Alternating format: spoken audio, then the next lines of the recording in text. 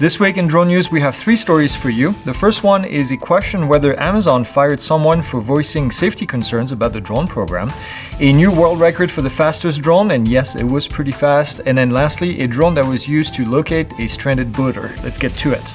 We'll start this week with a former Amazon manager who claims that he was fired because of raising safety concerns about the drone delivery program. His name is Cheddi Skette. He says that there was no onboarding process for new employees working on the drone project, and also that he witnessed multiple crashes, including one that started a brush fire, which I think we actually may have reported on back then.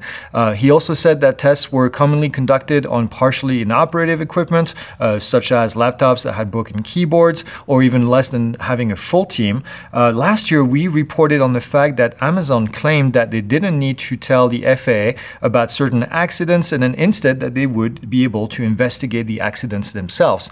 Now, I have to say this is a little bit concerning.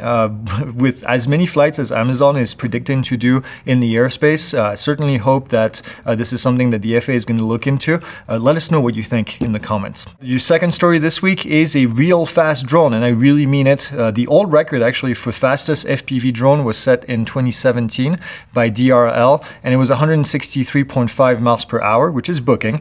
The new record shatters the old one at 224. Now you can see the video playing in the background, or you maybe not be able to see it because it goes so fast. And while it doesn't look like much, that drone was actually topping out at 235 miles an hour.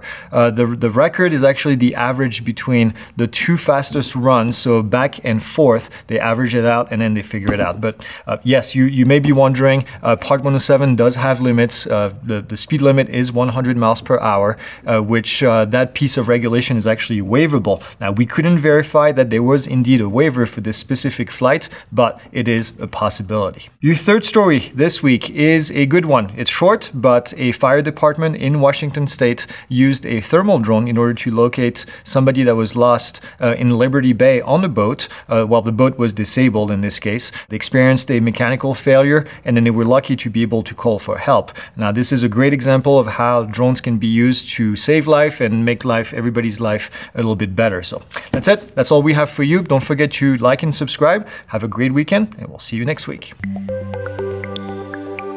Gotta get this. I'm not mad, I'm disappointed.